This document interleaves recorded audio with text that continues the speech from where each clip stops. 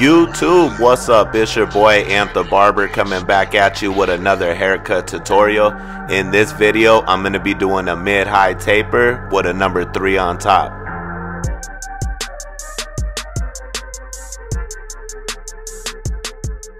Typically, I like to begin by brushing or combing out my client's hair, but clearly there's no need for that. So I'm going to jump right into it using my wall number 3 premium guard with the lever closed, and I'm going to begin to knock down all this bulk. This is going to be the desired length for my client, so I'm going to make sure that I cut everything clean and evenly.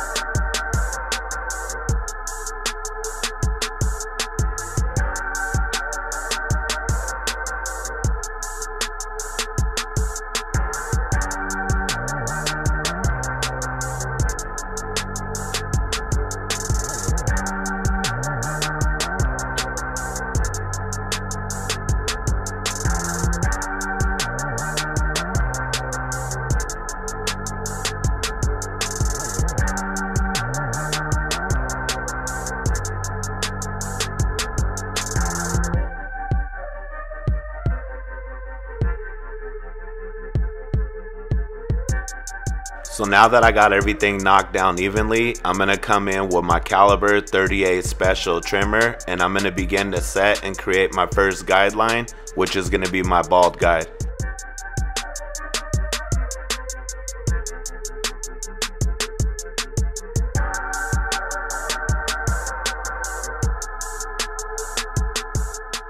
Now that my bald guideline was created, I'm going to completely bald it out using my Babyliss Pro Gold Foil FX02.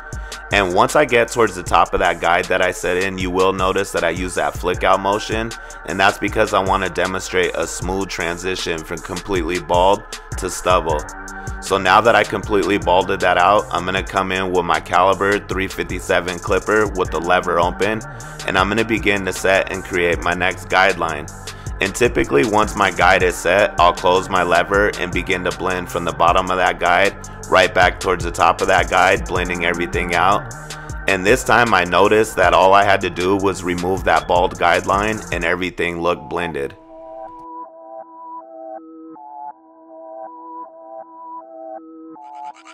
So now that I have that blended out, I'm going to come in with my wall number 1 color guard with the lever fully open, and I'm going to begin to set and create my next guideline, giving myself the same amount of space that I gave myself with the previous guide.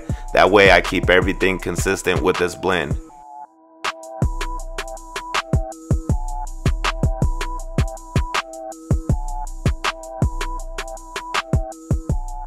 So now that my guideline was created with the lever fully open, I'm now going to close my lever and begin to blend from the bottom of this guide right back up towards the top of this guide. And I'm literally going to go right underneath where I just left off with the one fully open.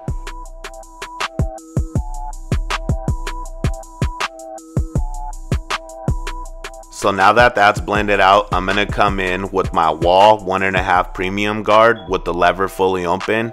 And this time I'm not looking to set or create any guideline. That's why you see me gesture the flick out motion. So I am going to come in with the lever fully open, cleaning up in a guide-like formation. But again, I'm going to use that flick out motion because I'm not looking to create or set any guideline.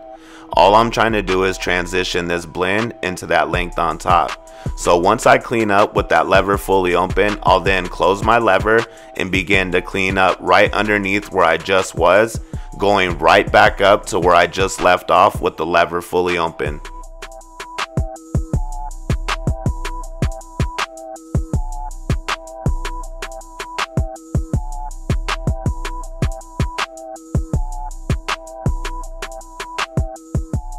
So now that that guide's blended out, I'm going to do a little bit more cleanup work using my wall number 2 premium guard, and I am going to come in with the lever open, and I will close it as needed to knock down these dark spots that I see.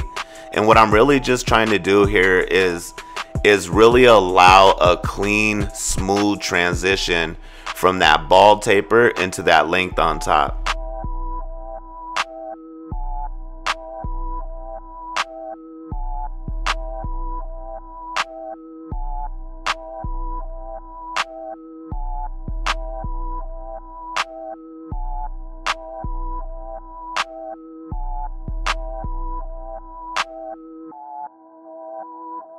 Alright, so on this side of the taper, we're going to do the same exact steps as we just did on the other side of the taper.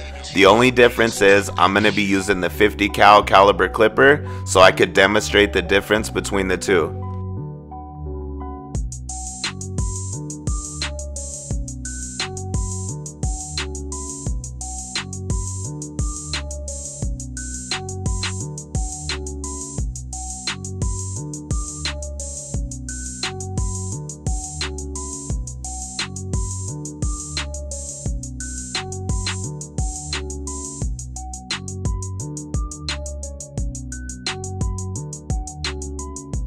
So now I'm going to come in with my 50 cal caliber clipper with the lever fully open, and I'm going to begin to set and create my next guideline. And this side, you are going to notice, I would say, a significant difference between the fading style between the both. The 357 caliber does have a fade blade, and this 50 cal does have a taper blade. However, the 50 cal does completely zero gap, so there is no struggle removing any bald guideline with either of the two of the clipper. But on this side, you can see that I am now going to have to work my way through the lever system to completely blend out that guide that I just created with the lever fully open. And with the 357 caliber, all it took was for me to remove that bottom guideline and it was blended out.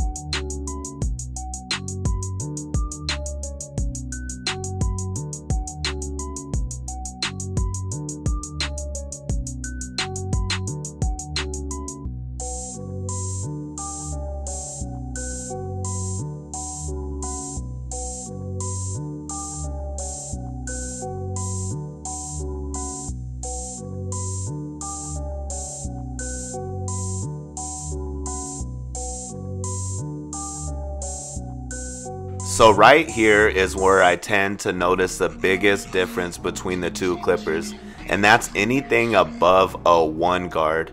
And this 50 cal cuts so differently than that 357. The 357 feels very powerful and knocks bulk down easily, and I literally use that clipper from beginning to finish with haircuts.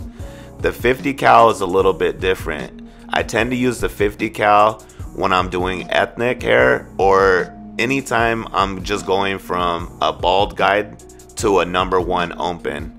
And the reason is the 50 cal I feel like cuts a little bit slower, so it tends to feel like it's not as powerful when it comes to removing bulk as other clippers. However, I don't feel like it lacks power, if that makes sense. I just feel like it cuts differently.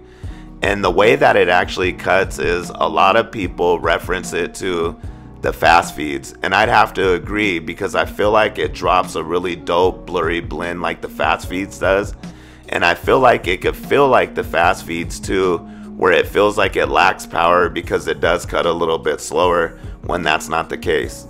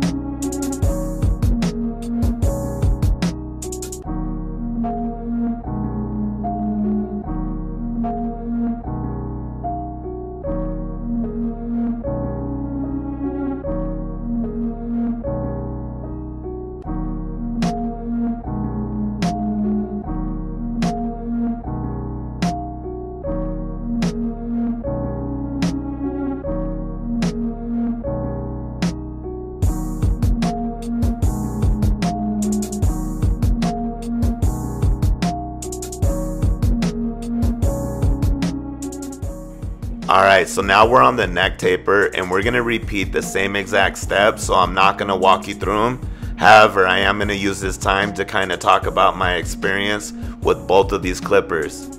So I'll start with the 357. Hands down, that is my favorite clipper to use right now. And I'll have to be honest with you, out of all the clippers I ever used, this is the best fading clipper that I've ever used. Hands down, this clipper is absolutely dope. I love it. It's definitely in my top 5, setting at my number 1. And I could use this clipper from the beginning of a haircut to the end of a haircut. And I tend to only use guards up to a 1.5 premium guard. And then I do clipper over comb or shears for anything above that. And so as far as fading, both of these clippers set evenly, but they cut and fade completely differently. So the 50 cal I feel like cuts a little bit slower, so it tends to not feel as powerful as the 357 clipper or any other clipper for that matter. But I don't feel like it lacks power, if that makes sense. I just feel like it cuts slower, so it tends to feel like it does lack power when it doesn't. So I literally use that 50 cal for any ethnic hair or hair of that structure. And if I could relate the way it blends to any clipper, I would definitely say it blends and cuts like the Oster fast feeds. It's just like a cordless version with notches on the side. And I'm not trying to take away anything from Caliber with their ingenuity, or however you say that word, because they built a really dope clipper and I want to give them props for that. I'm just saying, if I had to relate it to any other clipper, I'd have to say the 50 cal relates a lot to the fast feeds, and that 357 I would say relates a lot to the Wall cordless senior. And that's just my opinion, and I'm not saying that they were made to be like those clippers. I'm just saying if I had to relate them to anything, that would be the clipper that I relate them to. So they're both definitely dope clippers. Again, I would say that 357 is hands down the best fading clipper that I ever used. Although that some people prefer the fast feeds and they'll stick with that cord regardless of what cordless clippers are out because of the blends that those pop off. So if you're definitely a fan of that, you're really going to want to pick you up a 50 cal. Again, I only use the 50 cal from anything from a bald guideline into a 1 open, because anything after that, it could tend to feel like it lacks power because it cuts a little slower. And when I'm in the shop grinding, I like to just get through mine. And so that's my opinion on both of them. Back to the tutorial. Here we are on my client's lineup. I just applied a little bit of hold spray to keep all those little flyaway hairs down so I could line up everything evenly. With his lineup, I want to keep everything very natural and consistent. He's a little light on his corners, but you will see that I'm going to line them up like they were there, even though they're really not. That way we give that illusion and that appearance of a nice, clean, full lineup. And so this is basically it for the cut. This is kind of a little something different. There's like a tutorial here and there's somewhat of a review. So if you got anything useful out this, I ask that you smash that like button. If you're new to my channel, I suggest you stick around. It's only gonna get doper from here.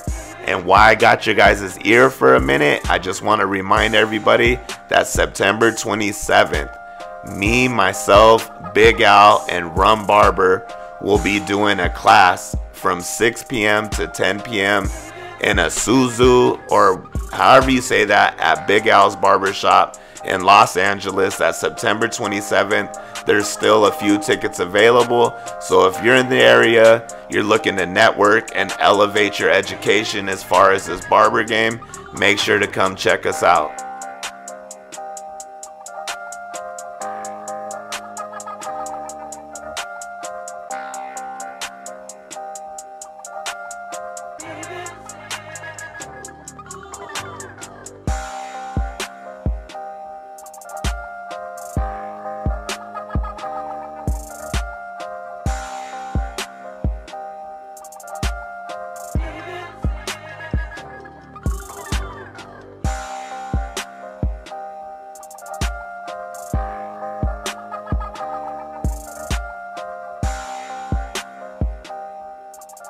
So here's a look at the final cut. Again, if you got anything useful out this, I ask that you smash that like button.